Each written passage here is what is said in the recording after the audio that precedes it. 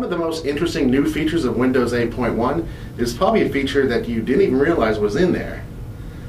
It's called hands-free mode, and it's available in the Food and Drink app only at this point. This is Paul, one of the techs at Micro Center, and today we're going to take a look at that. Let's get started. Okay, so to get started, go over and find the Food and Drink app on the desktop. If it's not on your desktop, then just do a search for it. Go ahead and click on Food and Drink. Okay, and then you want to go ahead and scroll over to some recipes. Let's just go with quick and easy. Go ahead and click on one. Now you'll notice when I pulled that up, a little menu popped up from the bottom of the screen.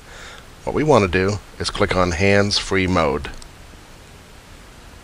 What this does is it's not unlike the Kinect for Xbox.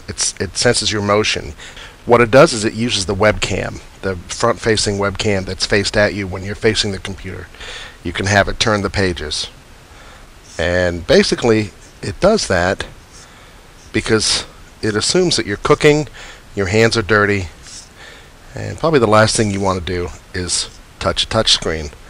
So they've got this interesting little mode in here where you can move through your recipe without touching your touch screen. And who knows, in the future, we might just see this crop up more and more.